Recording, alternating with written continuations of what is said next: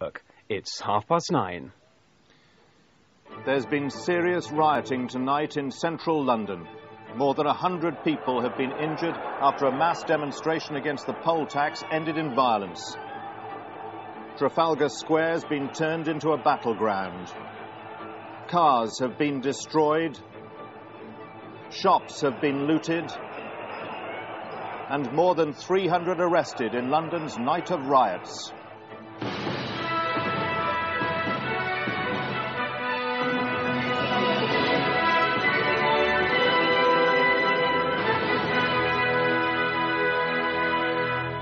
Good evening. More than 100 people have been injured tonight in serious rioting across central London.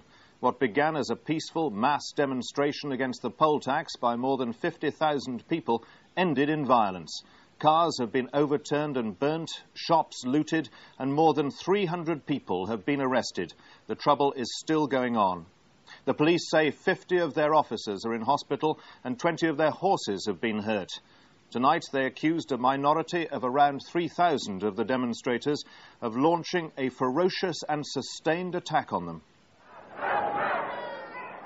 It was one of the biggest marches seen in London in recent years. Starting peacefully enough, it snaked through South London, across the river and past Parliament, to end in a rally at Trafalgar Square, addressed by speakers including Tony Benn.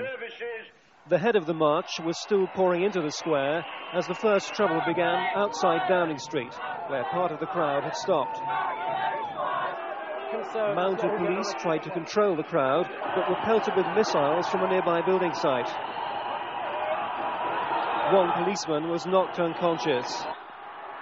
Then police at the head of Whitehall ran back towards Downing Street, pursued by angry demonstrators. But the worst trouble came in Trafalgar Square itself. Mounted police made several charges around the square. In one, a young woman was knocked down and run over by horses.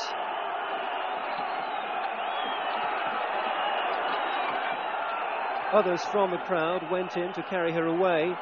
She was shaken, but still conscious. Then the looting began. Shop windows were broken and bottles grabbed. Stewards from the march pleaded with them to stop. Nearby, demonstrators had climbed onto scaffolding, egging on the crowd below. Later, the same building was engulfed by fire. Thick black smoke billowed across the square and over Nelson's Column. At this stage, the square had been turned into a virtual battleground.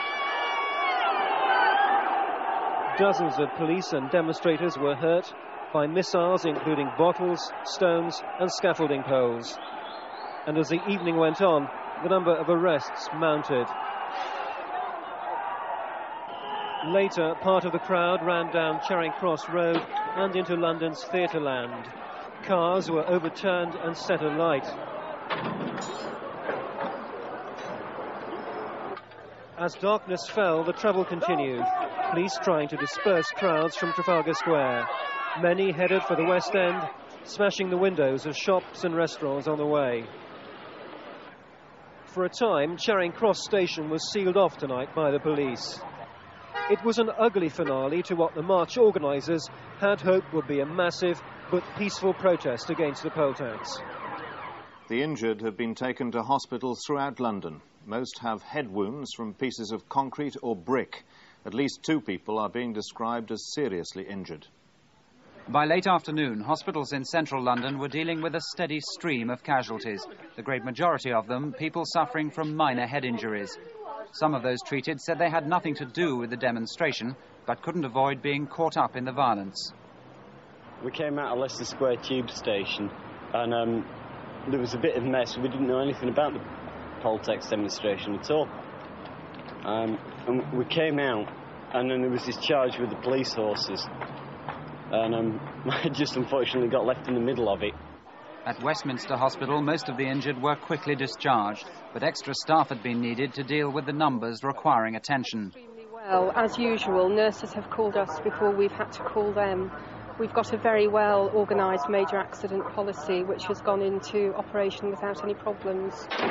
More than 50 people were taken to St Thomas's Hospital, among them all the injured police. I was trying to organise my officers, and I bent down over one of the chaps who was apparently injured. At that stage, I got struck twice on the top of the head. I was in a stooping position, and I believe I then got kicked in the face and received the injury that you can see to my eye. With casualties continuing to arrive into the evening, hospitals are still updating their figures for the numbers hurt. But at the moment, only a handful of people are being detained overnight. Within the last hour, the police have been giving their reaction to the day's events. They're blaming a minority of around 3,000 political activists, some of whom were carrying black flags. The police have accused them of launching a ferocious, sustained attack on their officers. What we're talking about now are 3,000 plus fairly hard-core, violent people. They started pelting the officers with scaffold clips, scaffold poles, they discharged fire extinguishers, and when we were eventually clearing them out of there, they actually set fire to the porter cabin. You talk about the minority groups. Can you identify them more positively than that? Not really. We were obviously conscious that there were black flags around, which normally indicate anarchists. There were other well-known minority groups present today as well. MPs from all sides of Parliament have condemned the violence. The Prime Minister said it was deplorable. The Home Secretary, David Waddington, said it was disgraceful that the police should have to deal with hooliganism of this kind. And Labour's Deputy Leader, Roy Hattersley, said the violence was the work of mindless hooligans. There were poll tax demonstrators even in Cheltenham today on the eve of the imposition of the tax in England and Wales. At a conference for leading Conservatives there, the Prime Minister spent much of her speech defending the community charge. And speaking before the events in Trafalgar Square, she condemned the violence of earlier demonstrations. In recent weeks, Marxist agitators and militants have organised mob violence. Policemen have been punched, councillors assaulted, and shopkeepers have seen their shops looted. There have been demonstrations at town halls across the country as the poll tax has been set in recent months. They've been organised and sometimes violent. Before today's demonstration, anti-poll tax protesters blotted out the noon bulletin on a London news station, transmitting their own message. We would urge everyone to join with the mass campaign of non-payment and finish off the poll tax once and for all. The Labour leader Neil Kinnock, today in South Wales, has in the past distanced himself from violent and illegal actions over the poll tax, describing those involved as Toy Town revolutionaries. And a Labour MP at the rally said the violence today was the work of anarchists who attacked the police. The demonstration's organisers have been quick to condemn the activities. Of course we don't condone that. We condemn it totally, like most working class people would do. People sitting watching those scenes would be very, very angry that this small minority of people have marred what has been a marvellous demonstration. So what went wrong?